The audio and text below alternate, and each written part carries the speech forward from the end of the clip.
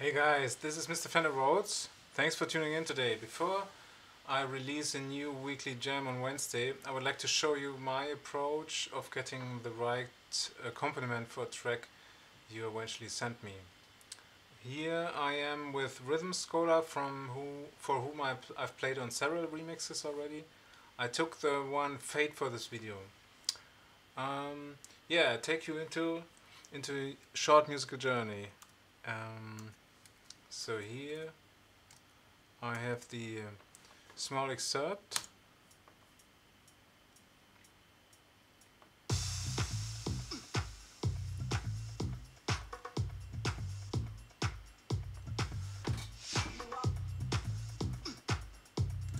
First thing I would do is to get to know the chords. So at least there's no other instrument than bass and rhythm. So the bass plays something, two chords I can hear. It's very deep, it's hard to hear.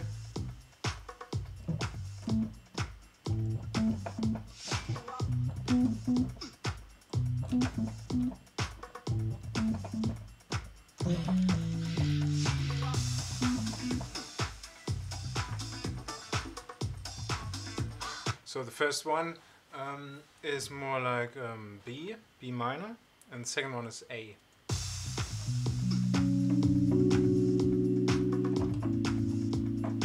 So I change the field.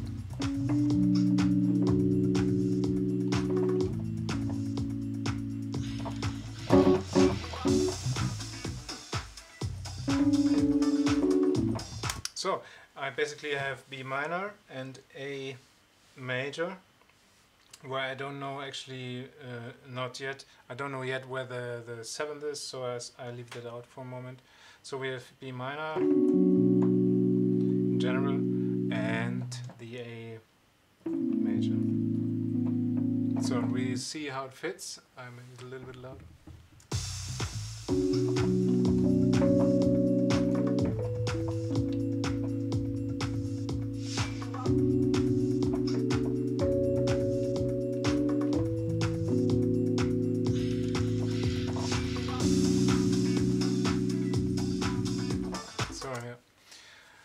So this is the first thing, the chords or the notes, what I should use. So the second thing is the rhythmic stuff. So this example is pretty rhythmically, and I have to make a decision. Either I put something similar or something even more rhythmic to it, or I do something more pad-like, or more I lay there only notes or something. I mean, it could be a third, I mean, there are endless possibilities, but in general, so I could also put single notes in there. So single notes, just laying chords, or do something rhythmically. And actually I want to try every one of the three options for you, so you can hear the difference and how it would change the color of the track. So the first option, just laying chords, you already heard. I make it a little longer.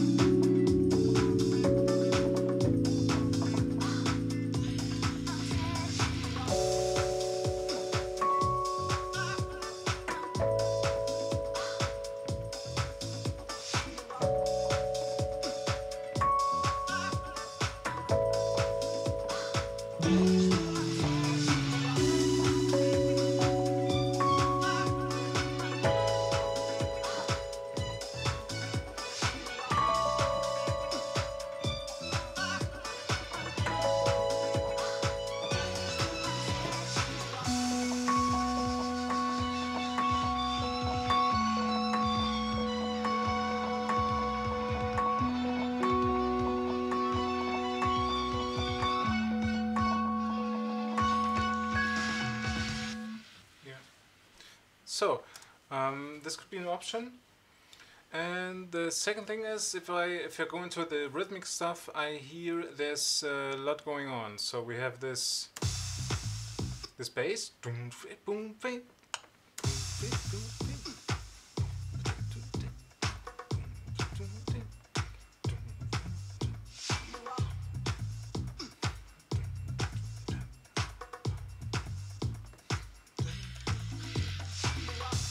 So either I can go with the rhythmic stuff, so it could be like this.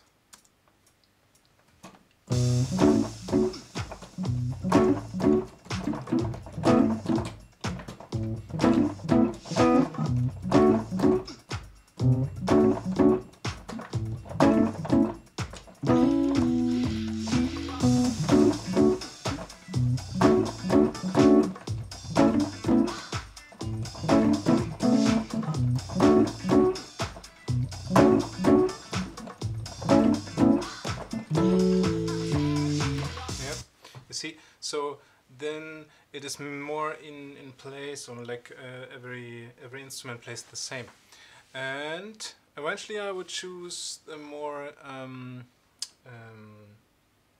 like that I add something to it, probably more than that. So so I make a loop, so to try some things, maybe 4 bars. I think this is enough.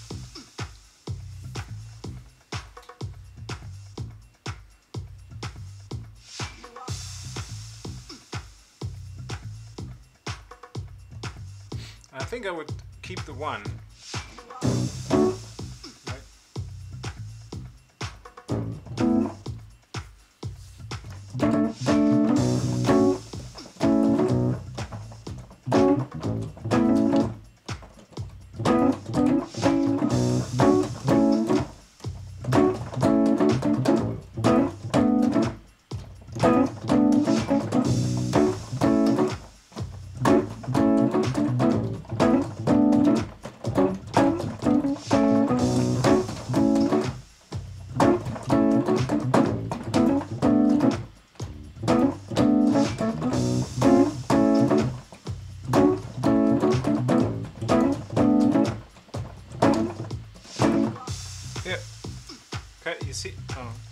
You can see, so most of the time I land something near that, so that my instrument gives some rhythmic stuff to the music. And yeah, I really like it. So the thing is, I have to be careful, because this option puts a lot more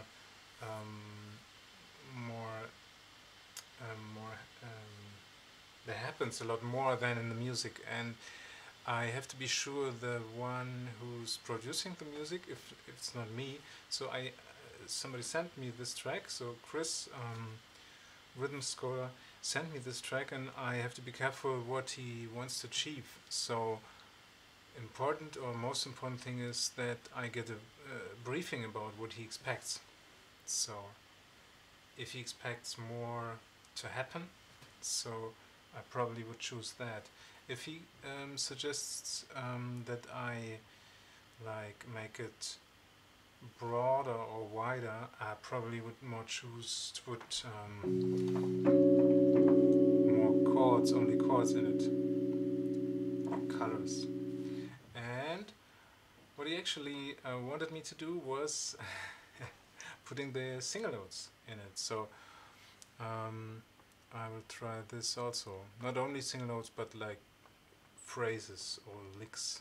So I take another loop. Let me see, where the other instruments are also there. Guitar.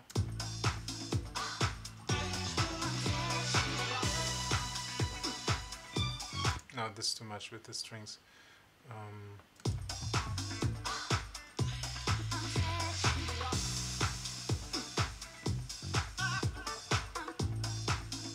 Okay, I done it.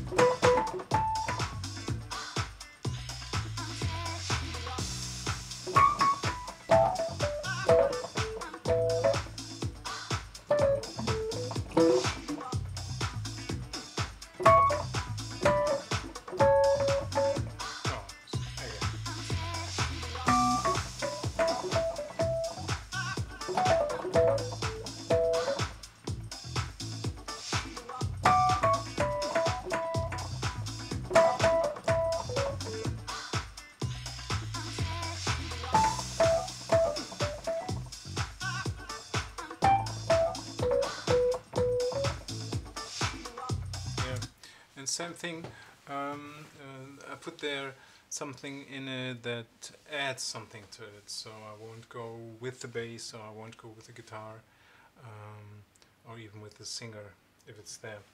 Yeah. So this was like a short leak, short leak into how I would approach an accompaniment for a track you sent me.